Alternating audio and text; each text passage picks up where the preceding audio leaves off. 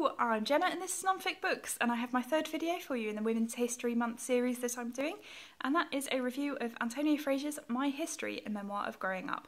And this was published in 2015 by Wiedenfeld and Nicholson, which is part of the Orion Group, and then this is 301 pages long, with quite a lot of lovely illustrations in it.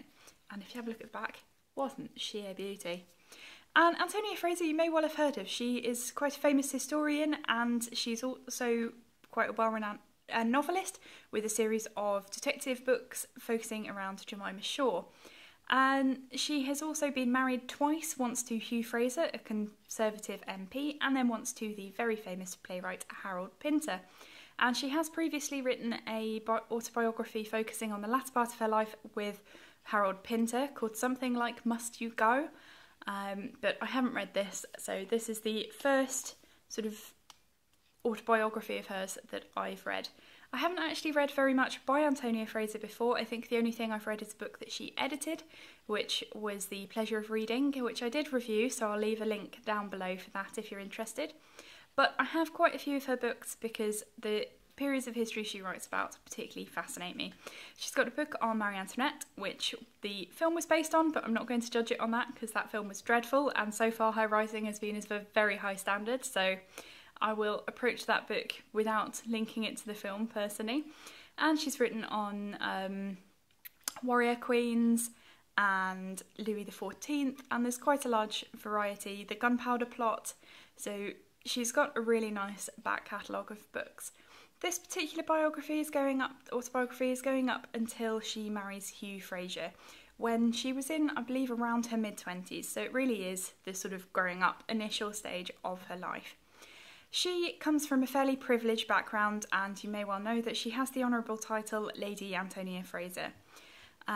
So she's not really, although the beginning sort of starts with her mum highlighting that she was from a middle-class family, it's not really what most of us would describe as a middle-class upbringing. She is surrounded by Oxford dons because her father's an Oxford don, and politicians because both her mother and her father were heavily involved in politics for the Labour Party around the wartime, and then on large estates, especially in Ireland, because her surname Packenham there's actually Packenham House in Ireland, and they spent a lot of time going over to there, and her father eventually inherited it, and I believe now her brother owns it.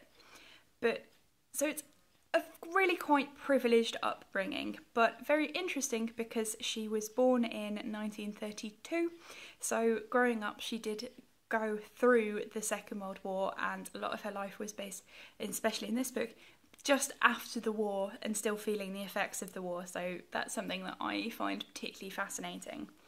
Antonia Fraser was a very sort of headstrong, not always totally good. She's quite a naughty young woman in points, and she lived a very interesting life. Part of it focuses on the political life that she sort of became involved with because of how heavily her parents were involved in. Her father did eventually win a seat, I believe, and her mother went in for a few seats but didn't actually win, but again was heavily involved. And her father did a lot of very good work with rehabilitating prisoners. I can't remember their names off the top of my head, but I'll put them down below because both her mother and her father were fascinating people in their own rights. And eventually her mother, actually before Antonia published any of her histories, wrote a biography of Queen Victoria, so she was very much surrounded by very literary, very intelligent sort of people. And her childhood seemed to be very happy. In places she didn't enjoy a particular boarding school, but she spent a while being evacuated to one of her, I think, family or friends anyway, country houses where 6 children ended up spending a lot of time together and having an absolute whale of a time, which she recounts as being one of the happiest parts of her childhood.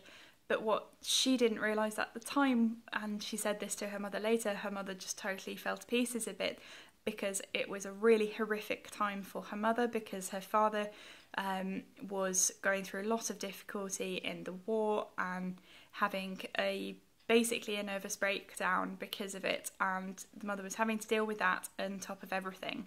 So it was quite an interesting look at how very much things can be tinted through wonderful rose-coloured glasses when you're a child, and then you look back and talk to the adults who were around at the time, and life was very, very different for you. As she grows up, she works very hard. She went to what had only recently become a co-ed school, but was previously a very strongly academic boys' school. So for the time, she was very well educated for a woman and ended up getting a place at Oxford. Before she went to Oxford, because she'd finished school at 16, she spent a little bit of time working and travelling to different places, and those are absolutely fascinating, the people she met through doing that. And then she sort of brought herself out. Her mum was not interested in bringing her out as a debutante because she was far too heavily involved in politics and didn't really have time to do that, and didn't really think that that was a particularly valuable thing to do.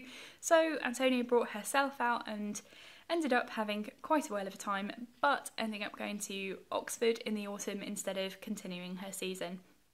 Throughout Oxford, she didn't do all that much work. She did enough to still get a degree, but she certainly didn't come out with flying colours.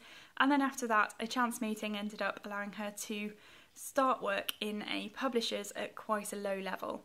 And her life is just absolutely fascinating. She has a really interesting way of discussing the people that she met, and it's just incredibly fascinating, famous people from the mid-20th century. Really, just if they were English and involved in the sort of literary society, she probably met them. So this was really interesting because of that.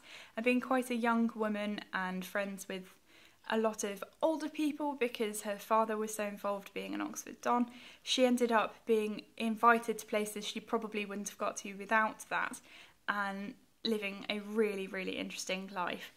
I definitely want to pick up more from her. Her writing is an absolute joy to read, and she's not afraid to be self-critical, which is nice, but nor does she back away from saying that she did have a privileged life and that she was very lucky.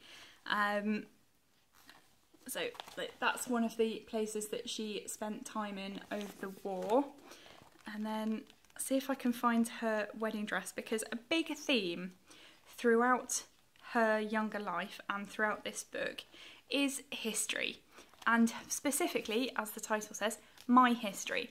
She read a book when she was very young which got her thoroughly sort of passionate about history in a way that you sort of do as a child, and you think it belongs to you and you have a very sort of attached emotional reaction to it.